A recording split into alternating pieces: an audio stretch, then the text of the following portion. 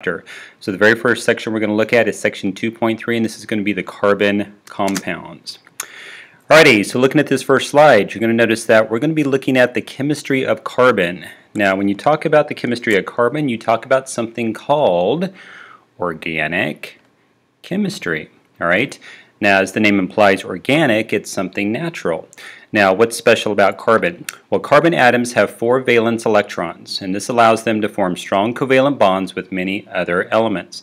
Now, for some of us, if you haven't had a lot of chemistry, you may not know exactly what a valence electron is. Well, a valence electron is basically the electron that is going to be found outside of the nucleus of the carbon atom, and this is going to be the electron that's going to be available for bonding. Now, what's special about carbon is that it can actually bond with up to 4 different things at one time. Now, an easy way to sort of represent this is to look down here at this diagram. If you look at hydrogen right here, you're going to notice that hydrogen only has 1 valence electron in its outer shell. And because it only has 1 valence electron, it can only form 1 bond with another atom.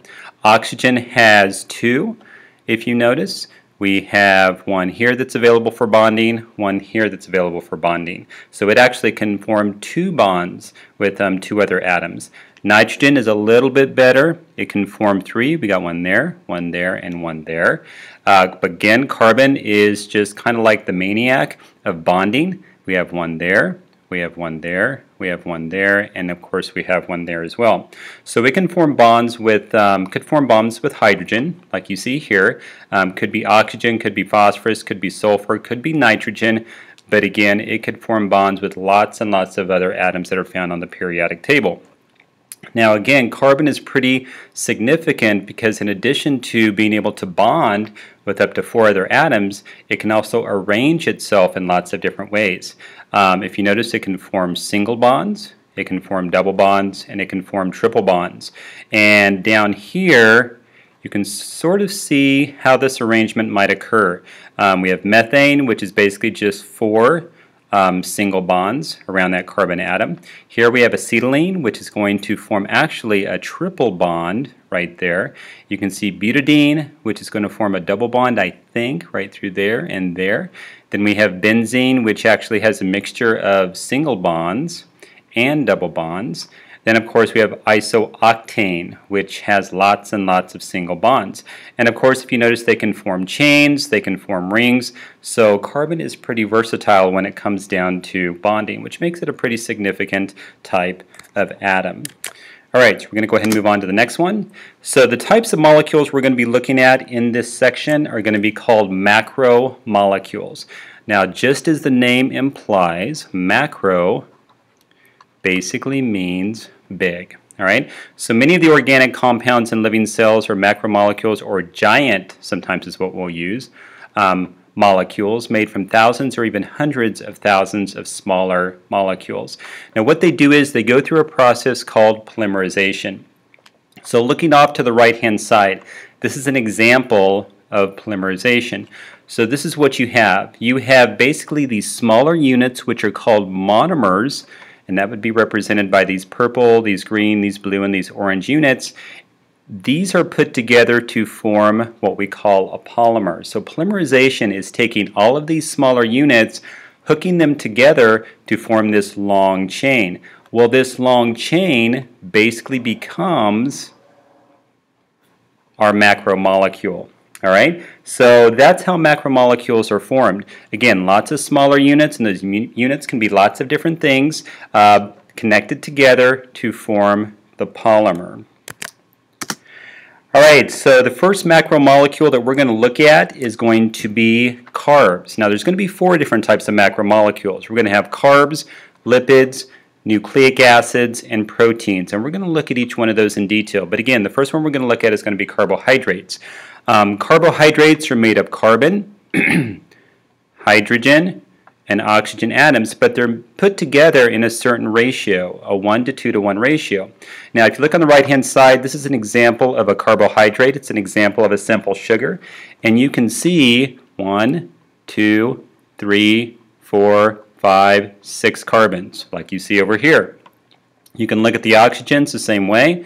we have 1, 2, 3, 4, 5, 6 oxygens. Then of course if we counted the carbons, there would be 12 carbons there as well. So that's how carbohydrates are put together, if it's a simple carbohydrate. Now, living things use carbohydrates as their main source of energy. The breakdown of sugars such as glucose supplies immediate energy for all cell activities. So whatever the cell needs to do to keep you alive, that's what it's going to use for its energy. Now plants, some animals, and other organisms also use carbohydrates for structural purposes, and that's what's represented over here on the right hand side.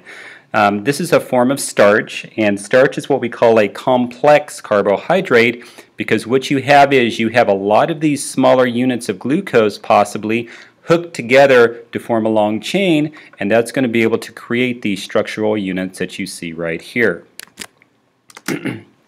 So when we're talking about carbohydrates, we talk about different types of carbohydrates, and there's actually two categories. We have simple sugars, and we have what we call the complex carbs, or the complex sugars. So single sugar molecules are known as monosaccharides. All right. Now if you look at the word mono here, mono means one. So we have one unit. Could be 1 unit of glucose, could be 1 unit of, well, it could be galactose, could be fructose, just depends on the type of sugar that you're looking at. But it's considered a monosaccharide if it's not in the form of a chain, it's just a single unit. Now we do have things called disaccharides, and a disaccharide would be something like sucrose and table sugar, the sugar that you would enjoy in your cereal, maybe you would use in cooking. This is a disaccharide. Now this is actually a combination of glucose and of fructose. All right, so we have two units that are connected together right here by a bond, and those two units, again, two, di means two, is going to create that sucrose. And there's other types of disaccharides out there as well, but again, mono means one, di means two. So these are what we call the simple sugars. Now when we talk about the complex carbohydrates, that's a little bit different. You can also identify these as what we call polysaccharides. Now saccharide means sugar, all right? So poly means many, all right? So we basically have many of these monosaccharides, these smaller single units of sugar connected together to form a long chain, and that's going to give us our polysaccharide or our complex carbohydrates. For animals, we have glycogen, and glycogen is a polysaccharide, and it stores excess sugar in animals and is broken down when your blood glucose starts to run low. So it's basically storing energy for us, and so when we don't have those immediate simple carbs to pull from for energy, it's going to start pulling from that glycogen. It's going to basically take the energy from that molecule, and we're going to use that for whatever we need to use it for. So the glycogen stored in your muscles supplies the energy for muscle contraction. So that's one example of how glycogen would be used. I mean, if you're exercising a lot, you're going to start to pull from the reserves of glycogen. Now, if you're a plant, you're going to be talking about starch. All right? So plants are going to store their excess sugar in the form of starch, and so again it's still a reserve of energy for those plants.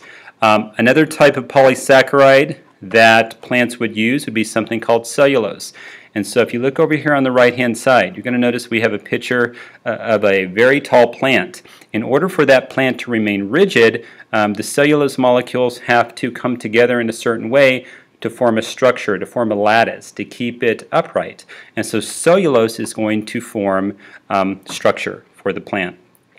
All right, so that's going to finish us up for this screencast. This is going to be the first of 2 screencasts for section 2.3. If there was an assignment that was connected to the screencast, please make sure that you get this completed before you come to class.